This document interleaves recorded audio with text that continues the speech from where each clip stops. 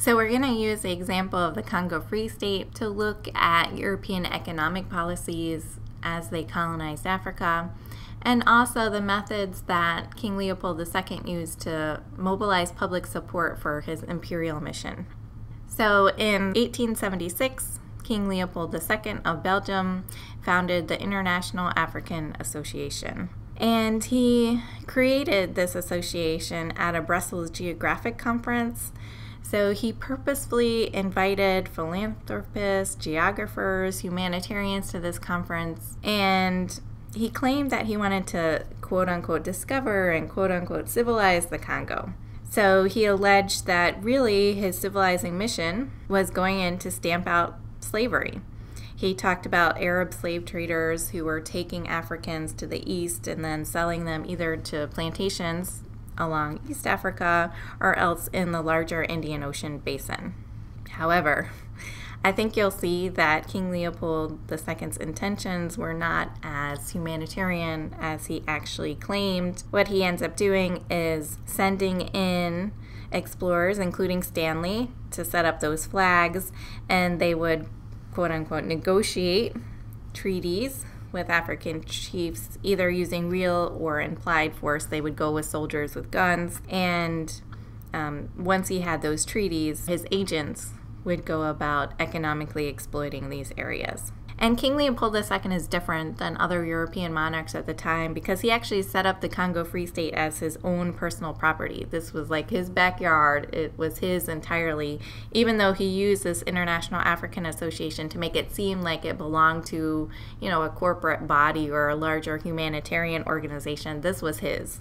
So historians estimate that 5 to 10 million people died while the Congo Free State was under King Leopold II's control.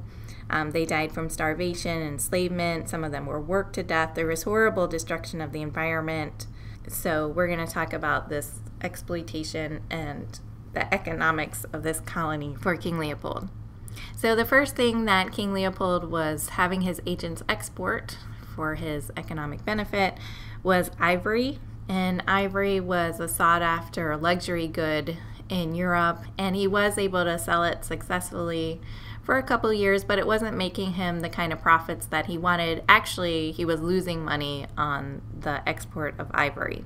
But there's a coincidence in that we start getting a demand for rubber, primarily for bicycle tires, in the 1870s, and the Congo Free State had wild supplies of rubber. And it took about a decade or maybe a little more to establish rubber plantations where you could grow and cultivate rubber.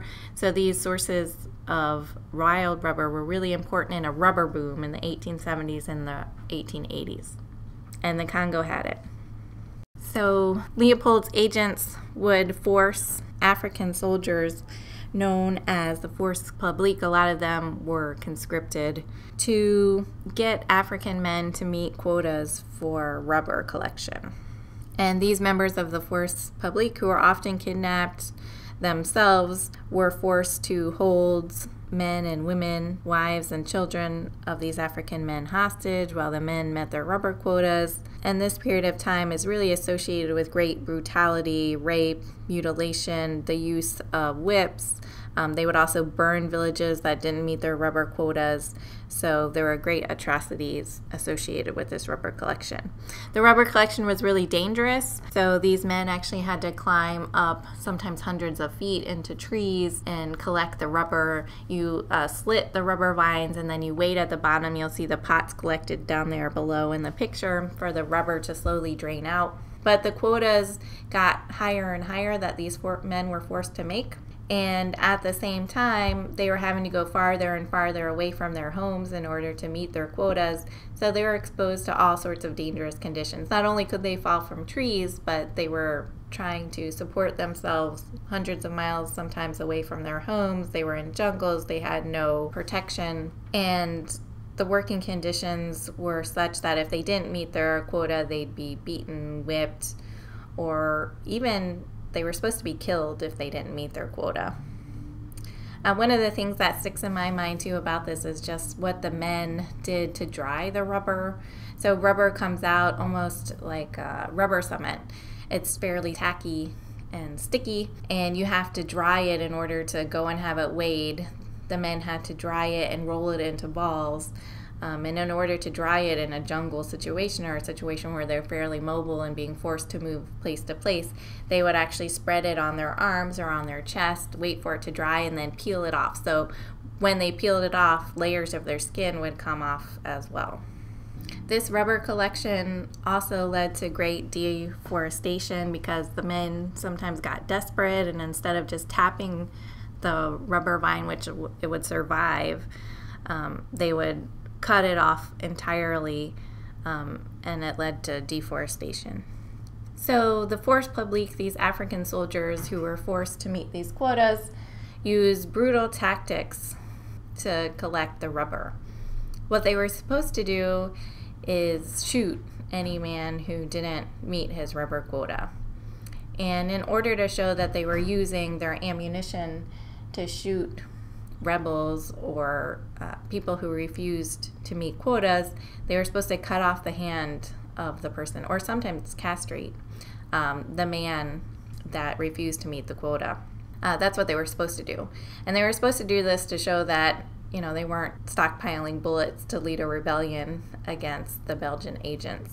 But some members of the force publique used their ammunition for other reasons, you know, hunting, or maybe they did try and stockpile some of it. So you had this terrorizing campaign where they would actually just cut the hands off of anybody they encountered so that they could try to account for their use of bullets. And we had missionaries and journalists in the late 1800s and the early 1900s who saw evidence of women and children being mutilated in this way, and they led a very public human rights campaign to try and get the Belgian Free State taken out of the hands of King Leopold II. And actually, when news of this first came out, King Leopold scoffed at it, and he said these were ridiculous allegations. And he actually won a libel suit in 1902 against some of the journalists and humanitarians who had alleged that he was doing this. But over time, it's very clearly exposed. I mean, you see the pictures here on the slide. This kind of propaganda, negative press exposed the exploitative relationship and how King Leopold II had said he was going in to stop the slave trade, but was in fact enslaving people. I mean, he had his Belgian agents and his force publique take men away in chains. And this was exposed so that there was a general public outcry, and King Leopold II was forced to give up the Belgian Free State. So the Belgian Free State was turned into a Belgian property controlled by the Belgian Parliament, the Belgian Congo.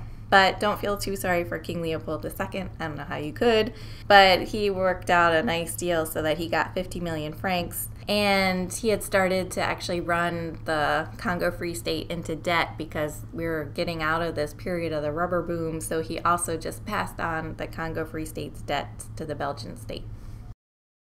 And in general, then, the Belgian Congo follows the trend that other colonial possessions did. We had general European quests to control the natural resources for their own benefit by exporting them, often cash crops or mineral resources, to Europe. And then they developed infrastructure in order to facilitate this export and not for the benefit of Africans.